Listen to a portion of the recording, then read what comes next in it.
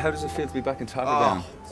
Feels amazing. Oh yeah? I'm on top of the world. Oh, you really are, aren't you? I feel like two otters in Rotterdam. It's good to be back, yeah. It is great to be back. It's good. It's weird to be back at the house. It's been sold now, the house. It was on the market and someone's bought it. I've been back in my glasses, so I've had these on all day. This is no, it's cool. It's really sunny. It's hot. Yeah, hot? Yeah, hot, man. Yeah. It's really It's been a really hot here. day today and he's all in black and he's been sweating. Sweating and getting headaches.